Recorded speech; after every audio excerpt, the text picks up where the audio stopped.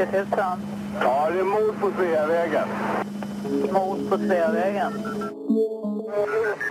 Killen som blev skjuten, Tunnelgatan Sveavägen. Ja.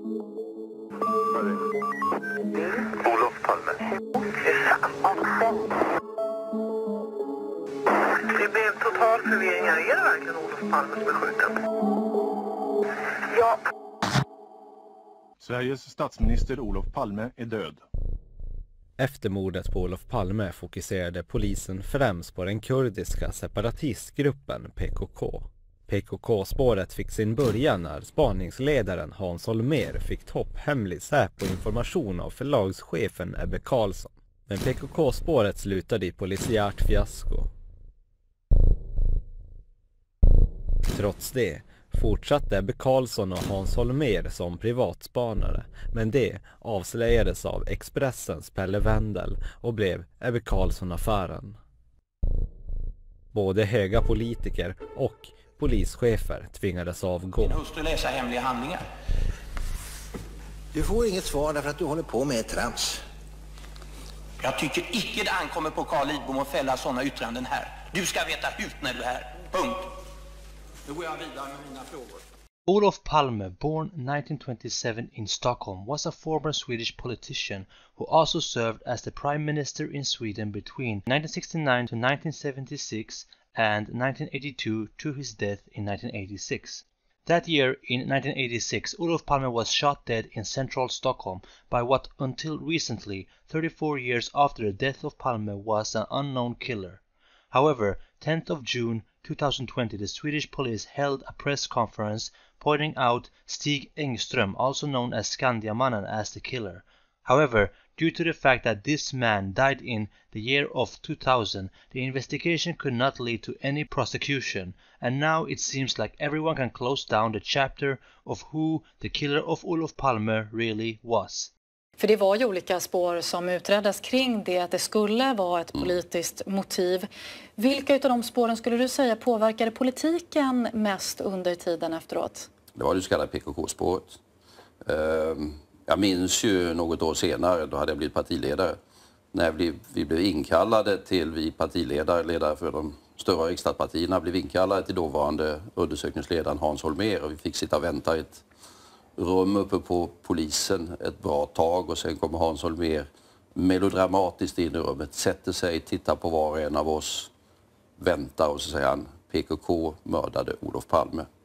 Och det ledde ju till kris i polisen, det ledde till regeringskris där en justitieminister, i och för sig en hedervärd person, fick avgå, den så kallade Ebbe Carlsson-affären, som om man läser den idag, det kom ju en bok för några år sedan, så får man liksom nypa sig i skinnet och säga: kunde detta pågå i Sverige? Det utlöste liksom en nationell trauma, nationell konstigheter av en slag som vi tack och lov inte har varit med om sedan dess.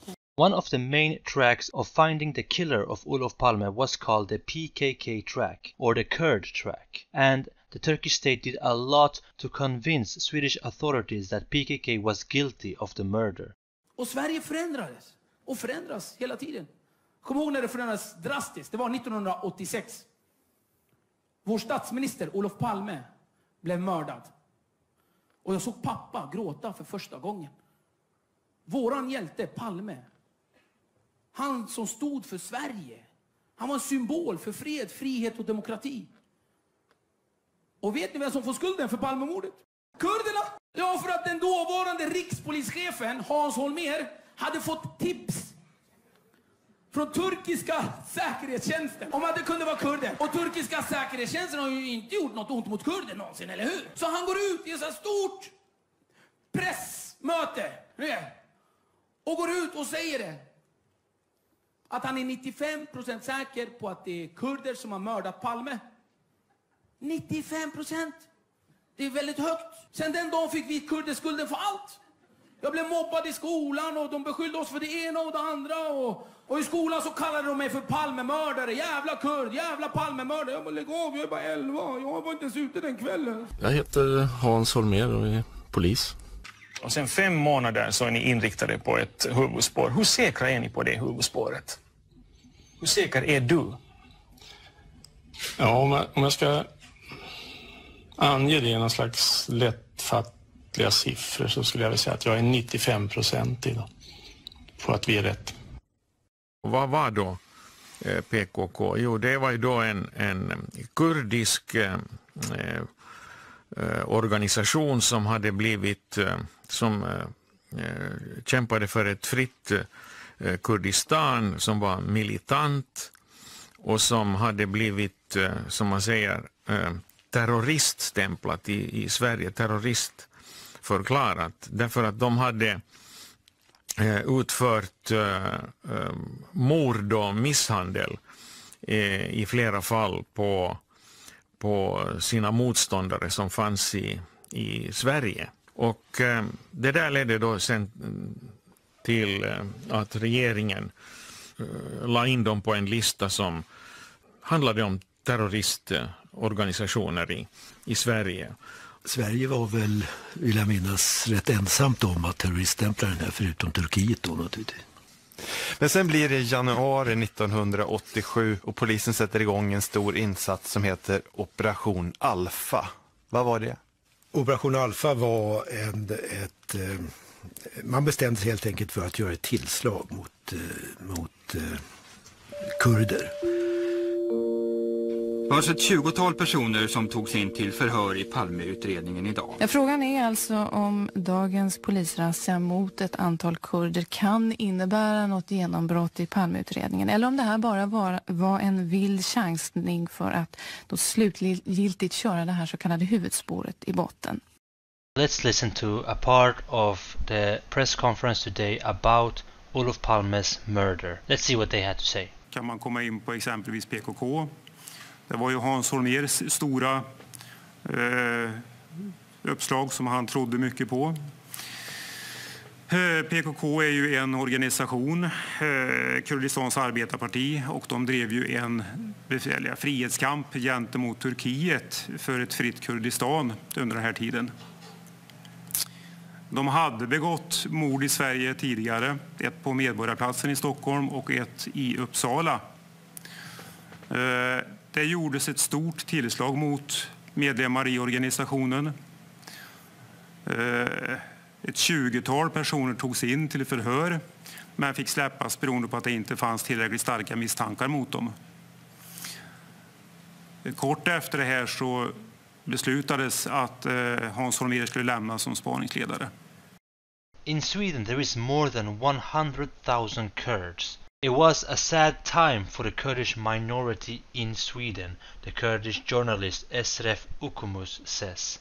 In this article in Swedish-based newspaper Expressen, we can read what exactly Hans Holmér had that could connect the Palme murder to the PKK. His theory, which later was totally destroyed, was about three people, one 47 years old, one 36 years old, and one 38 years old, all within the PKK leadership in Sweden, which was suspected for being the brains behind the Palme murder and other internal PKK murders.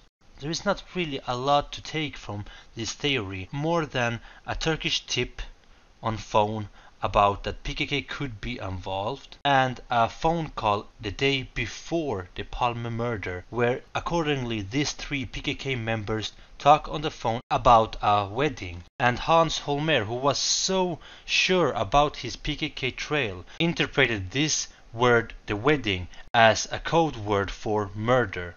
Nobody really knows what the so-called main track is about before several months later. The PKK track is being kept internal among the police for a long time.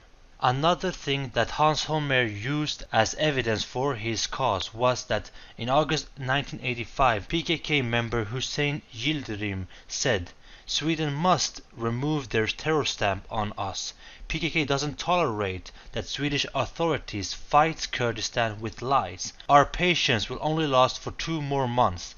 Thereafter, we will see Sweden as our enemy." Hans Holmér writes in his book that in the end he stands on the roof of the police house and screams out of frustration. PKK in West Europe is no heroic freedom fighters, and they are not misunderstood terrorists. They are gangsters and bandits, and they shoot and kill all the people who doesn't like them. And while Hans Holmér sits on the roof and reads PKK evidence more and more, he gets more sure of his thing.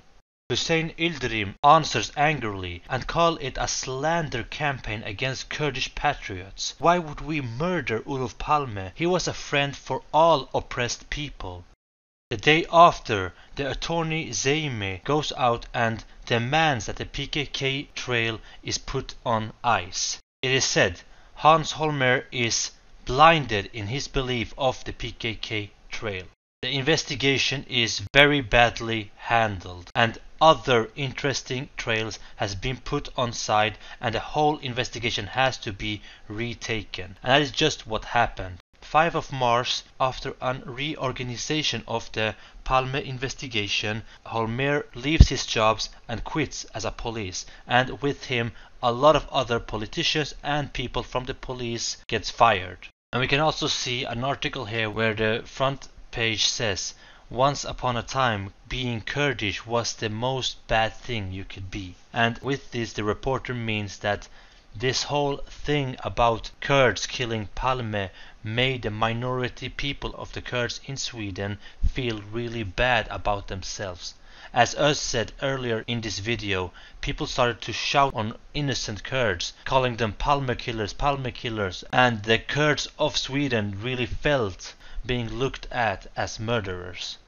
And the Turkish state just kept on trying to convince all countries around Sweden that it was PKK who murdered Olof Palme. In the spring of 1993, the Danish police captain Nielsen was on a visit at the Turkish intelligence forces MIT. According to report, it was a normal visit between two countries. Nielsen worked as a counter-narcotics officer, and at this specific visit, Nielsen got very surprised, because one of the Turkish intelligence officers said that Turkey had special details about the murder of Olof Palme. According to this information, it was all about revenge from PKK towards Sweden due to the terrorist stamp that Sweden had given to the PKK. Olof Palme did a lot of things for the Kurds. In the national park of the Kurdish city Slemani, one can even visit the memorial statue of Olof Palme, which was put on place to express the efforts that Olof Palme did for the Kurdish cause. Now, we can see that the Turkish state was wrong, the Turkish media was wrong, the reality caught up with the Turkish lies, who only had one purpose, and that was to haunt Kurds outside of Kurdistan, Kurds in Europe, and in this case, in Sweden. Another purpose of the Turkish state was, of course, to confirm the PKK status of terrorists to the European people. Now, Turkey has lied many times in order to fit their own propaganda. Many attacks which has been proved being carried out by the Islamic State has in early days been suspected to be PKK attacks due to the Turkish authorities' statements. And just a week ago, Turkish state claimed that PKK and YPG was supporting and helping the riots that has started in USA after the killing of George Floyd. What we can be sure of is that PKK did not kill Olof Palme, but we can also be sure of that PKK has been the target of propaganda from the Turkish state. And of course, if you look in a European perspective, people trust the Turkish state much more than they trust an organization like PKK. Now, the terrorist stamp that PKK has gotten from Sweden and the rest of Europe is, if you ask me, a big fraud to the PKK organization. And if you want to know more about the PKK as an organization and why they shouldn't be terrorist stamped, don't forget to check our documentary about Abdullah Öcalan and our documentary of PKK terrorist stamp. We will link to them in the description box below, so be sure to check them out. Don't forget to follow us on Instagram, Everything About Kurdistan, for daily updates of Kurdistan and this channel. Also, don't forget to like this video, comment your opinion down below, and hit the subscribe button so that you don't miss any further videos on this channel.